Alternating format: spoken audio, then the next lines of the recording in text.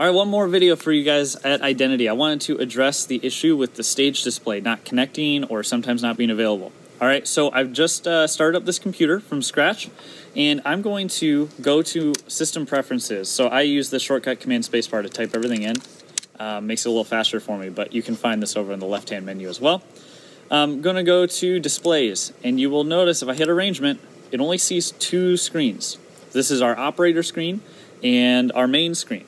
The stage display has not showed up yet. The reason is the DisplayLink Manager is not on. So let me enable this, and then I'll explain what's going on here. DisplayLink Manager is a software piece. You can see our third screen just popped up right here. This is a software piece that enables our Mac Minis to display on a third screen. Mac Minis by default can only display to two screens. So this is a software workaround to get our third screen available so that we can have a stage display. If that's not on, you will only get two screens.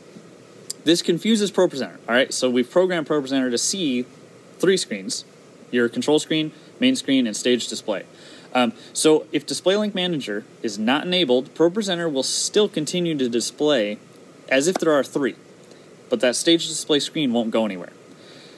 Now, if you're already running ProPresenter and then turn the DisplayLink Manager on, ProPresenter will not see the new third output for that stage display because ProPresenter is designed to always work under any condition in a live environment, which means it won't change when the DisplayLink Manager is turned on. This, in effect, would mean if you just turned on an extra display in the middle of a show, it wouldn't just automatically reroute the screens because you're in the middle of an event. So you need to close ProPresenter and open it back up for it to see the changes. So I'm going to do that right now. I'm going to open ProPresenter because it's not open yet. And we will check the displays on ProPresenter to see that it's looking at all three screens. And if I go here, I go Screens, Configure Screens, and we'll see the center screen is connected to display 1. That is correct.